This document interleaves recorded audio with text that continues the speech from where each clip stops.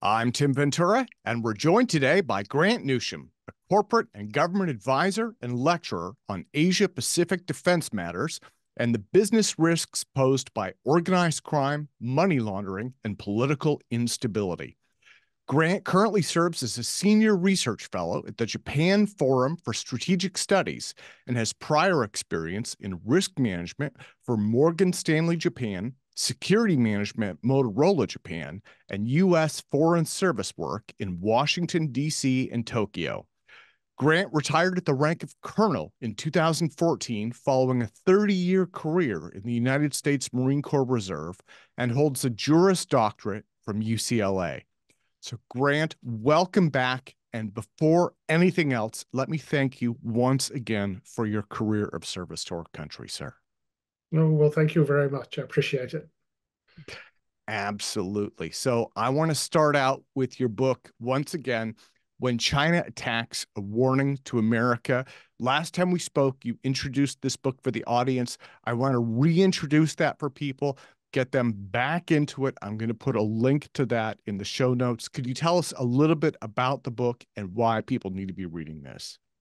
Sure, it's a book, really that explains to people, that say the people who don't live and breathe Asian affairs or foreign policy, what's the big deal with China? Everybody hears these days China's a problem, a threat, we need to do something about it. And what I try to do is to explain this in terms that I can understand, sort of how we got to the situation we're in, where China is indeed a threat, and how could this have happened? And I try to lay that out now, so explain what to do about it. And you'll note that the title of the book actually has a dual meaning, at least. And one of those is that when China attacks, perhaps in the future. But what I'm really getting at, and the book lays out, is how the Chinese have been attacking us for at least the last 30 years. The Chinese concept of war is very different than ours. We look at it as say, a 100-yard dash where the two sides line up, or the runners line up at the start line, sort of shake loose, and then the starter fires a gun and off you go. And then the wars and the race is on. And we consider that unless there's shooting, that you're not really at war. And the Chinese see it very differently, whereas the shooting is really just the last part, if you even need it. So we've been attacked on a number of different fronts. All of which fall into the rubric of political warfare. So consider the economic attacks we face, those financial attacks, biological warfare. The COVID virus definitely came from Wuhan, China. How it was seeded, whether intentionally or opportunistically, could be debated. But there's no question where it came from or its effects. And the Chinese do have a very aggressive, complex biological warfare research program going on. Chemical warfare, the fentanyl that comes from China killed 70,000 Americans last year. Cyber warfare, cyber attacks, cyber scouting that's been taking place, espionage, political warfare, as I said, but also buying off American elites, Wall Street, the business class. That to the Chinese is all warfare. As you're softening up, weakening your opponent to the point where if the shooting part is necessary, well, the opponent may not be able to respond very well, if it can respond at all. So that's what I'm trying to get across, is that we have a mindset as to what a war is, what the Chinese are doing. And the Chinese see things very differently. And they see it, the war has started and it's going pretty nicely for them. Well, and again, the book is called When China Attacks, a Warning to America. Now, before we go further, I do want to delineate for the audience that we're discussing the Chinese Communist Party. We're not casting aspersions at the Chinese people. China has a wonderful culture and a brilliant, hardworking people who deserve our respect. What we're discussing today really are national tensions, geopolitical tensions at a governmental and military scale, right? Well, that's true, but it's also, I think, important to remember that there's human actors involved here. This isn't like a concept of international relations theory that is causing us trouble or that is doing things that are not good, but rather these are human beings, and it just happens to be they're in China with the Chinese Communist Party. But as you said, it's important to keep that distinction in mind, that it's not a blanket sort of aspersion on China. But certainly what we've seen manifested by China under the control of the Chinese Communist Party and its leaders and some of the people in it, that is a problem, and one can't distinguish the sort of the human aspect of this. So both of these points are, I think, important to make. Well, in terms of these international tensions, they remain high in the Taiwan Strait. I read about yet another incident of a Chinese destroyer closely shadowing an American vessel that was passaging the strait just a few days ago online. Do these aggressive maneuvers increase the risk of an international incident? Oh, definitely. It's just a miracle there hasn't been one yet, or say these are always incidents, but it's nobody's been killed yet, and that Yeah. is the miracle. Chinese ships have actually been shadowing American ships for years, not just in the Taiwan Strait, but also in the South China Sea. And this is really nothing new. And so, but we've been able to see what China's intentions are by its behavior. And so you do see it, particularly in the seas closer to China, with the South China Sea, the Taiwan Strait, the Sea of Japan. It's almost as if the Chinese are looking for a fight. And I think they wouldn't mind, actually, if somebody fired a shot, which would give them an excuse to really move. And as I said, it's really nothing new. It's been going on a long time. You'll notice the Americans often say, well, we can go wherever we want and nobody can do anything about it. But it's there's a bit of braggadocio there now, because it reminds one of back in New York City. You know, if you went to, remember going to Times Square back before Rudy Giuliani cleaned it up. You know, NYPD would send a squad car through Times Square. The bad guys would sort of part, the seas would part, and the squad car controlled whatever area it was in, whatever physical space it occupied. But then once it left, you knew who ran Times Square. You know, the bad guys closed up. And that's one way to look at what's going on in the South China Sea. Actually, the People's Republic of China has in fact had de facto control of the South China Sea, which is international waters. That needs to be pointed out. It always has been. They've had that for at least 6 or 7 years. So yes, we can go in there. And the Chinese kind of part and let us go through. But once we're not there, well, we know who runs the show down there. And you find that they're shadowing. It's getting to the point where they will call it escorting and letting the Americans come in with permission. We may not see it that way. We bristle at that, but it's getting to that point. And, you know, the trend is not favorable. Okay. Well, let's get into the military buildup that's going on. This is something that you have been discussing on your LinkedIn feed, and I will put a link into that as well. Japan Forward recently wrote an article discussing the U.S. Department of Defense annual report on military and security developments involving China, which revised the estimate of Chinese nuclear weapons upward to 500 warheads. This is up from an estimate of only 300 warheads only a few years ago, and it is expected to exceed 1,000 warheads in the next 7 years. So this is a dramatic increase in nuclear capability in a very short period of time. Would you consider this to be a deterrent? Is that why they're building so many of these so rapidly? Not really. It is a deterrent, of course. Anytime you have nuclear weapons that you can keep people you don't like from doing things in general with some threats. But what you find is that it's gone beyond the stage of just having enough to respond in case somebody attacks China with nuclear weapons. And keep in mind that nobody has ever talked of attacking China. You know, I don't mind waiting if somebody wants to go find a name, but nobody's ever talked about that. So for the longest time, it was thought China has maybe 300 nuclear weapons. That's all they want, just to be able to respond, you know, to be able to deter an attack. And now suddenly the experts have decided, oh, they've got 500. And they're going to have 1,000 by the end of the decade. But one wonders, you know, maybe they've got a lot more than that. You know, because you will note that the analysts, the experts on China, have generally underestimated the advances in China's military capabilities, and usually by a decade or two at least. And say one does wonder if they've got more. And you'll see now that for a while, when China was operating in the South China Sea, they had enough of a presence just to kind of show they were there and that if they could cause a little trouble. But as the numbers have increased, the numbers of ships, the numbers of aircraft, their capabilities, now they've kind of gone on the offensive and they're pushing the Filipinos. They're all over Japanese southern islands, really threatening the Japanese. And they've got the capability, the hardware, the know-how to actually do more than just sit back and tell somebody don't try anything, but rather to go out on the offensive. And that's what you're seeing. And so with nuclear weapons, I would say it's the same thing. And if the buildup continues, and as I said, they just might have more than we think they do.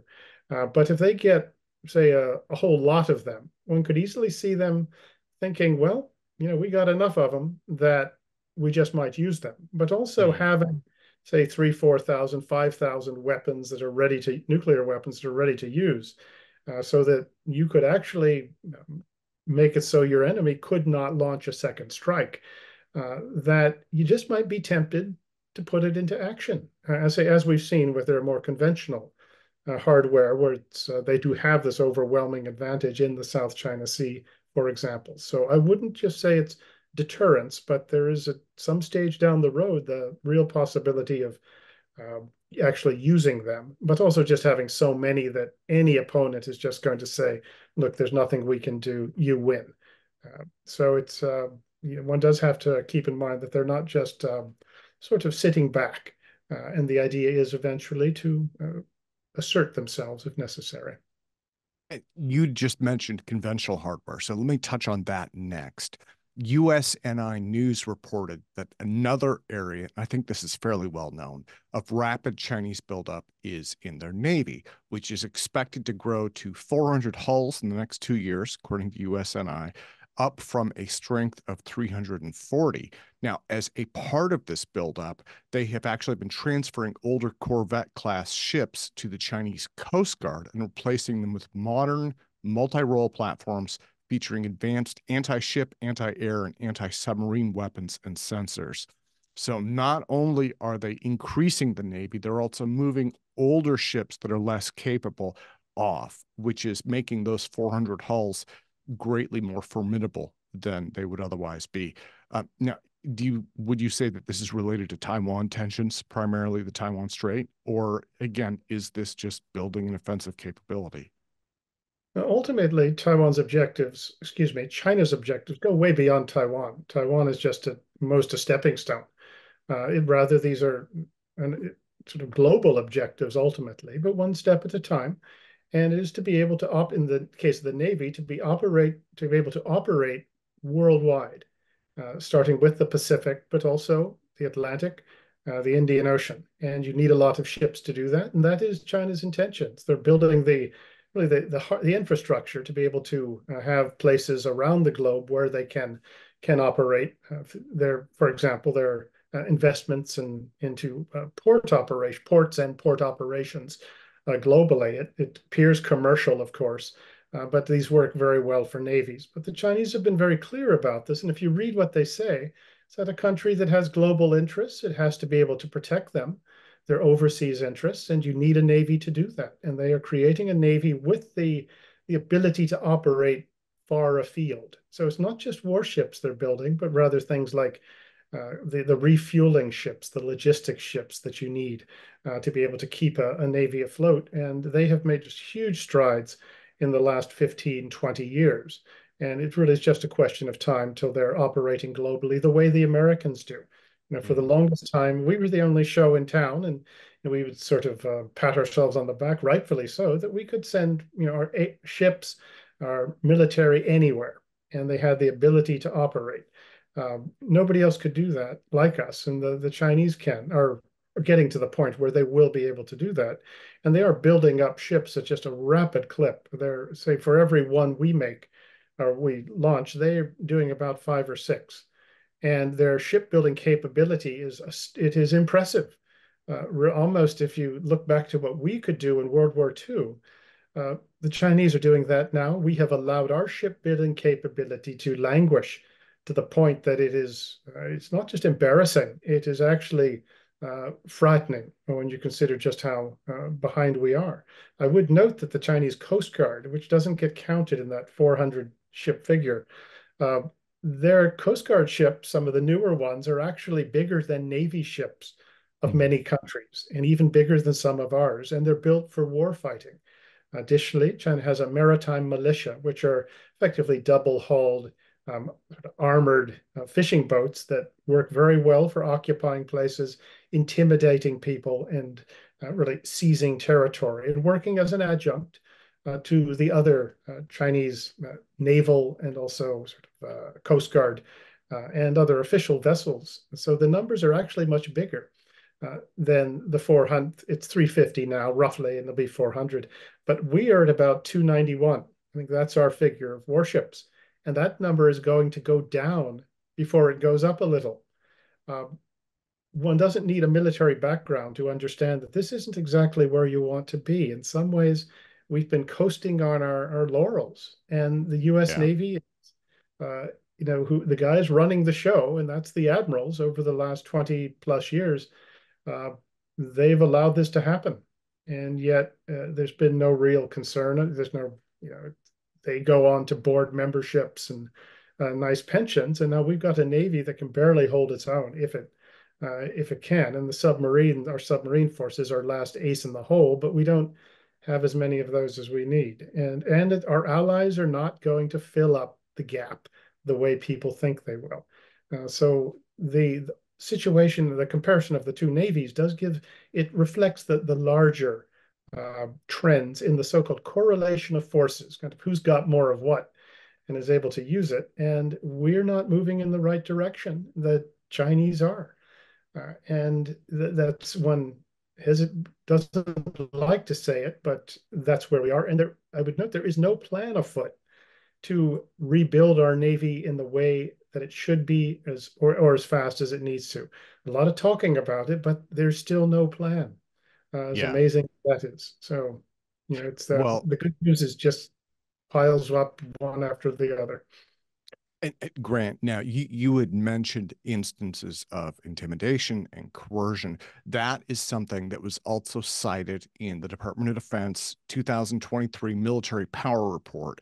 In basically, they discussed increasing PRC military coercion, and they stated, quote unquote, in 2022, the PRC adopted more dangerous, coercive, and provocative actions in the Indo-Pacific region.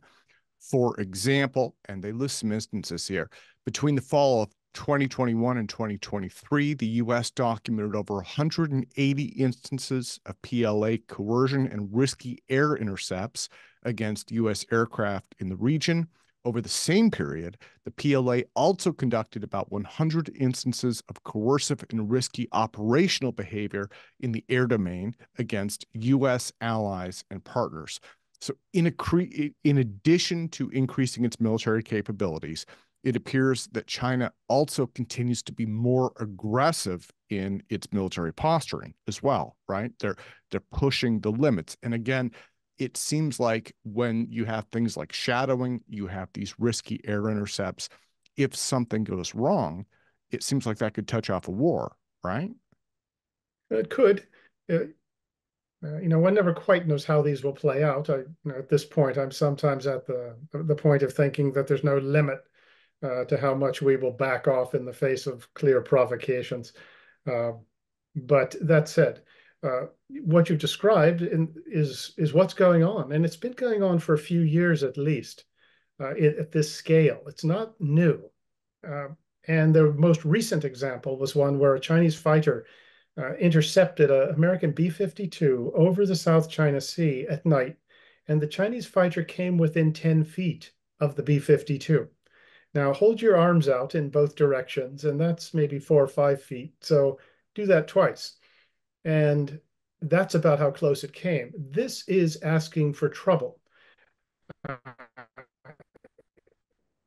And it's not an accident. All of these things are intentionally.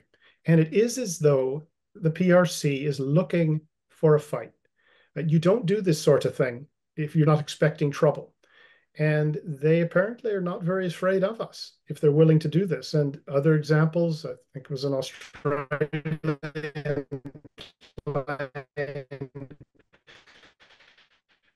the Chinese dropped chaff in front of it, which could have gone into the engines, brought down the plane. And this is just one example. The Canadians have been roughed up like this as well. The Japanese have been on the receiving end. Chinese have been using lasers against American pilots and other foreign pilots as well, going back some years. And the excuse that we always hear is, well, it's just some rogue commander down south, and central government just has no idea what he's doing. Well, in this system, there's no upside to taking the initiative like that. In that Chinese system, if you do that, you're not going to be around long. So it is clear that this is what the central government, the central party wants. Well, and you ask yourself, certainly they don't, want to start a fight. Well, maybe they do.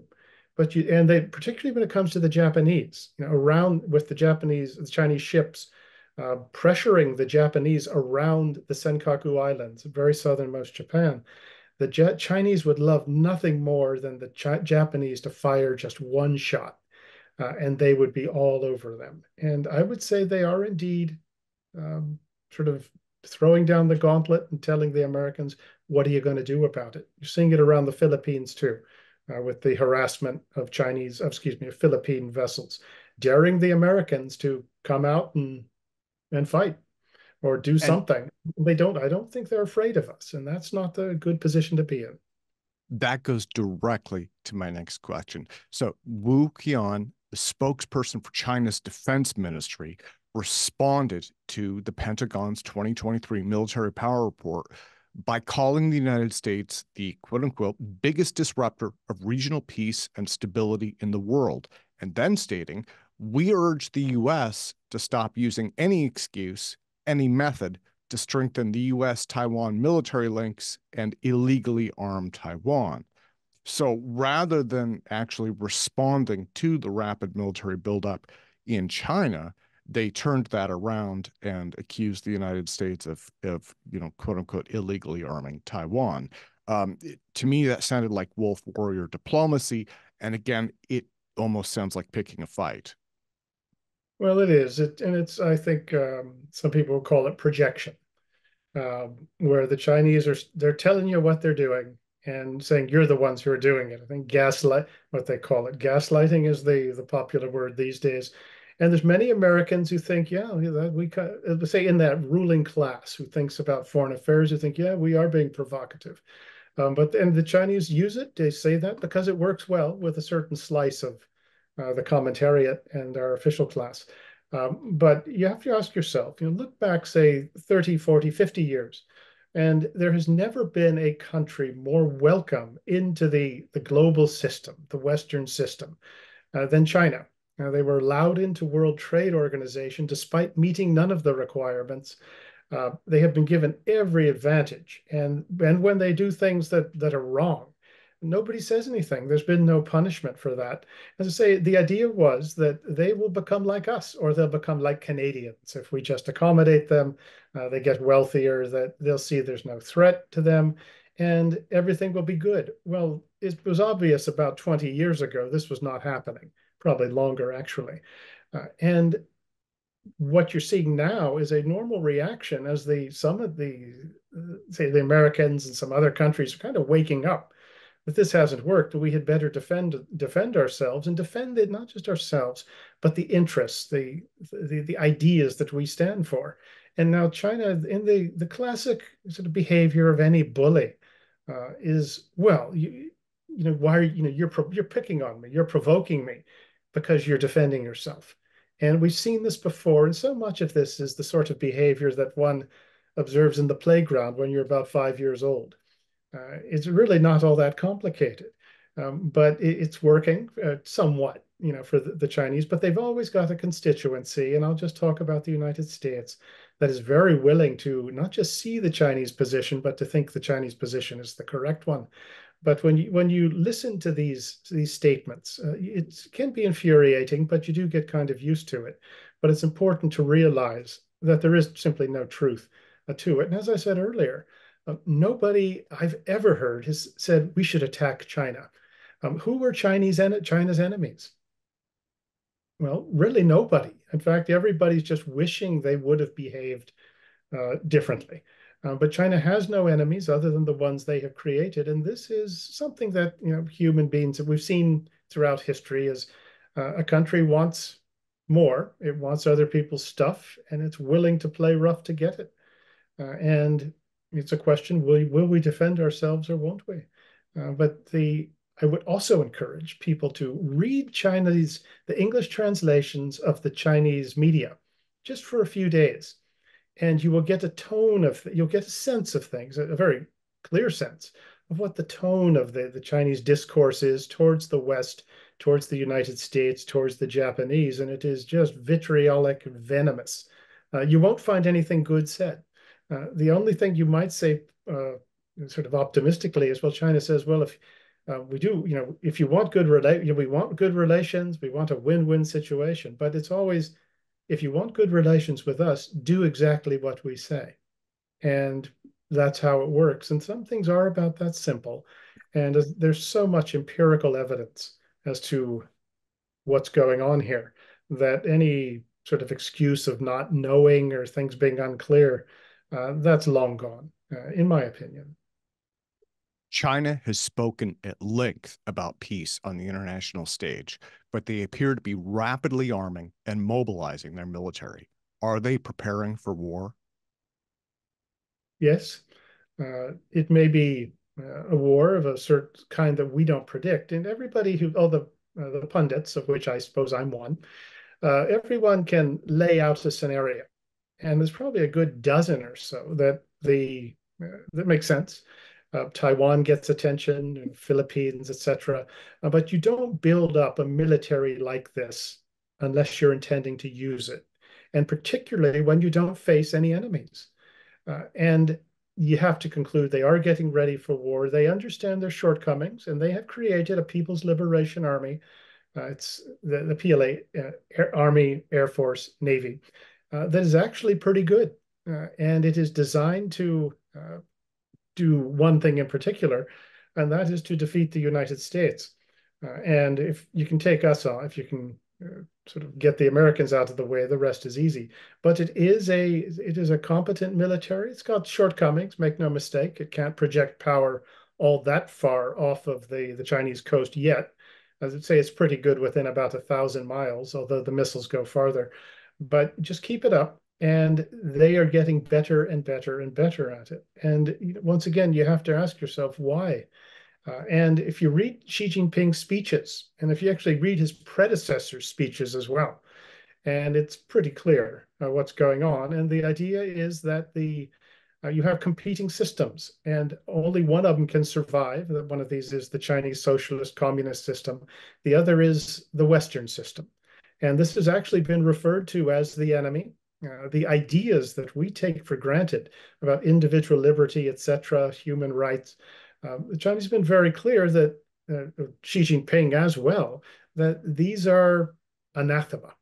And there's only going to be one survivor, one winner. And China expects that it will be it. And they are building up a military, which is what you have to get your way.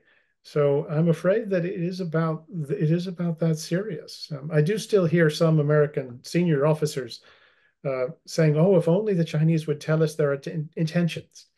And you wonder what exactly the requirements are to be promoted to admiral or general if you can't figure out what the Chinese are up to.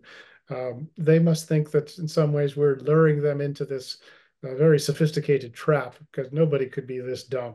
But you still hear it, not as often as you did. But the Chinese have been very clear. You just have to listen to them. And it's been said that the Chinese always telegraph their punches. That's what James Lilly used to say. And it's true. They always tell you what they're going to do. And if you're not listening, and well, you're going to get in trouble. Grant, on that note, let me thank you so much for your time today. And again, for your career of remarkable service. So again, your book is When China Attacks, Warning to America. I'm going to put links to this in the show note. And let me close by asking, what comes next for you? What will you be up to in the beginning part of 2024?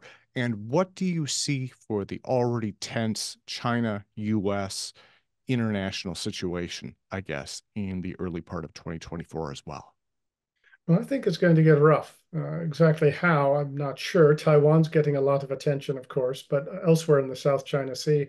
But China is also very happy to see a number of brush fires that have been popping up around the world. They've been glad to egg them to sort of help stoke them.